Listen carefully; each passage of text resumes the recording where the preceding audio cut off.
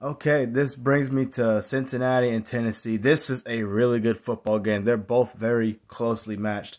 I think Tennessee's defense is a little bit better than Cincinnati's, but Cincinnati's offense is killing people. They're lighting up defenses. Joe Burrow is having a heck of a season with Jamar Chase, with everybody playing on that offense with him, but mostly him throwing the football and his athletic ability to scramble, get out of sacks and tackles for losses to gain first downs or even just big yardage with his legs. You can't even tell if he's been hurt at this point. Last year he got hurt, but I look at Tennessee. They got Julio Jones. They got Derrick Henry back. They got Tannehill at quarterback. They got a really good offense. They can put up points on anybody. They're just not as explosive as Cincinnati is right now. Defensively, that's their strength. Can they hold Cincinnati to under 35 points to win this game? I say no, they can't. I think Joe Burrow is going to keep playing good football.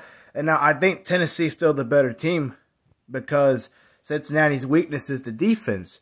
But Cincinnati has found ways to win games they should not have been able to win.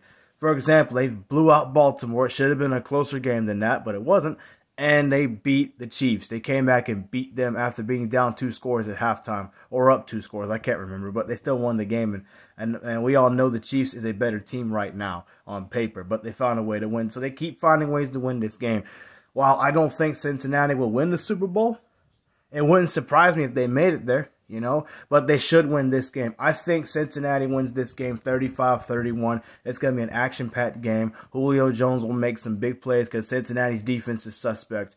But Joe Burrow and Jamar Chase, the running game that Cincinnati has, is going to do more than enough to win this game. I think Cincinnati's defense will make 1 or 2 key stops. They'll give up points on almost every drive, but the 1 or 2 key stops they make, it reminds me of the New England and Eagles game, the Super Bowl, that Tom Brady got sacked on. He fumbled because of Barnett from the Eagles, and the Eagles ended up winning. Something like that. You're going to see 1 or 2 key stops, turnovers, forced by the Cincinnati defense to win this game. So 35-31, Joe Burrow has at least 3 touchdown passes. They're going to have to win this game in the air, and they will. So I got Cincinnati.